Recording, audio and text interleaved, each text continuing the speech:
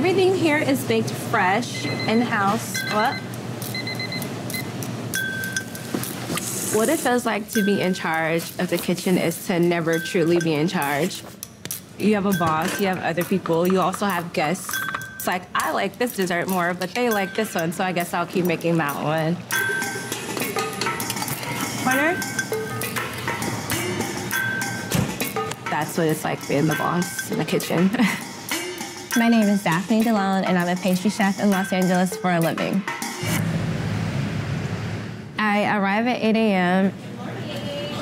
and I basically just come in, take stock of what we have, what we don't have, figure out my production for the day. Working in this industry, we always work weekends, so my weekends are for myself, Monday and Tuesday, so that's when I would get my rest and go out, I guess.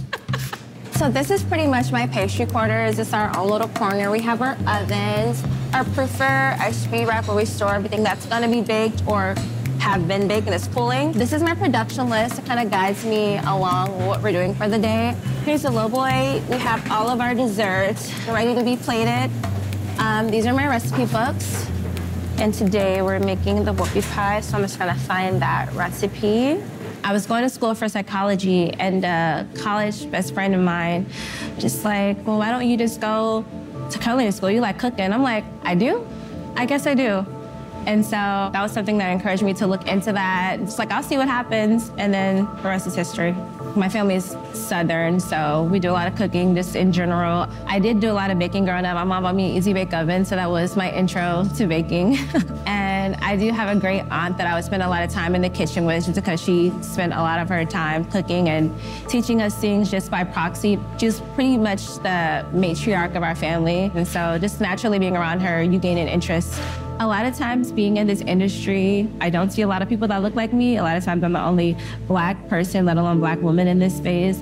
Some challenges that I face are just having to be assertive and like having to tiptoe around being assertive because people are always gonna perceive you as having an attitude or being too sassy. It's just like, no, I don't have an attitude. I'm just a boss and this is the way that things need to go, or this is the way that you need to listen to me. In this industry, being a woman is also hard because there are a lot of men. It's basically ran by men and there are a lot of men around you. In my history of being in this industry, I've worked in both bakeries and kitchens. I've gone back and forth. In bakeries, there are a lot of women, and so it's definitely more like balanced in that way, but in kitchens, there's definitely more of like men and men energy.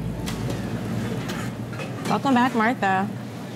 So every day, me and Martha come in the mornings and get everything started. She'll get started on the bread, and I'll get started on pastry production. We'll help each other out when we need it. Also, we'll just like decide on what music we're gonna play for the day. She likes rock. No. And Johnny Cash. I like Beyonce. I feel weird saying like, I love Beyonce. Here at Connie Ted's, I've been working for about 2 years. To get the job, I actually had to do a tasting with the owners, Chef Michael and Donato. In the tasting, I had to make a few different desserts to kind of showcase my talents and my ability to work in a kitchen. And the kitchen was brand new to me, so that was a bit of a challenge. I made a orange cheesecake with the kumquat topping. I made my butterscotch ice cream, which is still on the menu, so I adore that.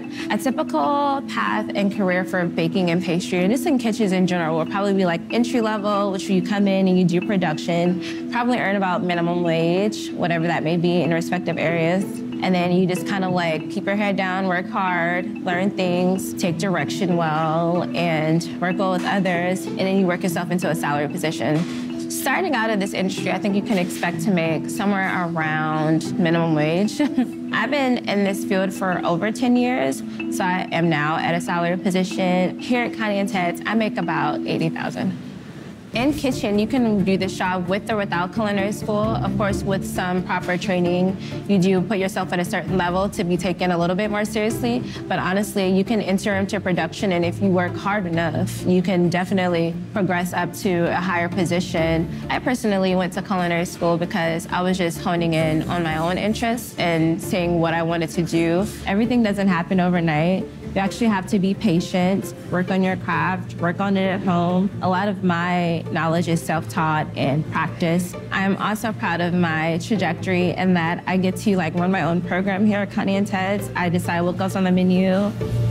So now I'm gonna show you how I make our sweet potato whoopie pie. All right, we are doing 255 grams of butter. Have to be very precise in baking or else your stuff will come out pretty messed up. For granulated sugar, I need 225 grams of sugar.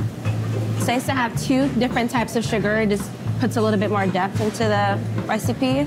All right, now we're gonna just cream our butter and sugar until it's nice and fluffy.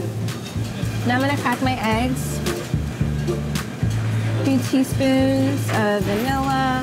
Vanilla is very expensive, so a gallon costs like 300 bucks. When my butter and sugar is ready, I'm gonna add in the eggs.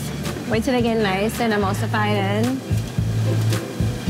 All right, at this point, we're gonna add in our pureed sweet potatoes. We do get these in fresh, so we just bake them off really nice and then puree them in a food processor. 400 grams, 3/4 of heavy cream.